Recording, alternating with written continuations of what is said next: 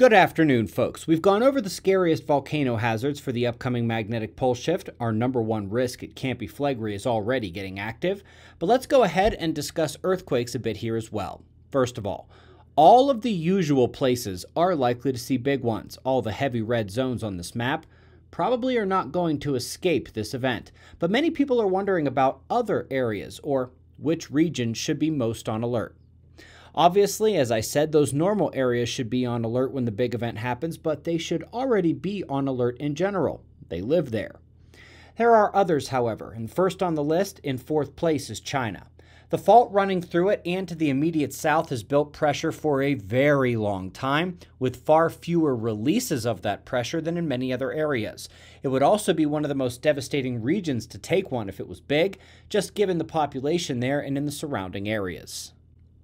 In third place, we find the East African Rift. Now, it's true.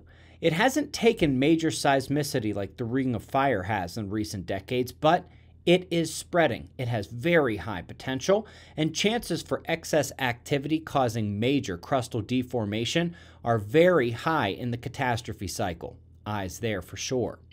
In second place, we have the North Atlantic. This includes Iceland and the central fault coming south to the west of Europe. And yes, that fault cannot be destabilized without a similar effect on the Mediterranean system. I would expect this region to get far more active than it usually is. But for the biggest risk, I come to the United States. True, I expect New Madrid and San Andreas to fulfill their expected damage, but nothing beats Cascadia.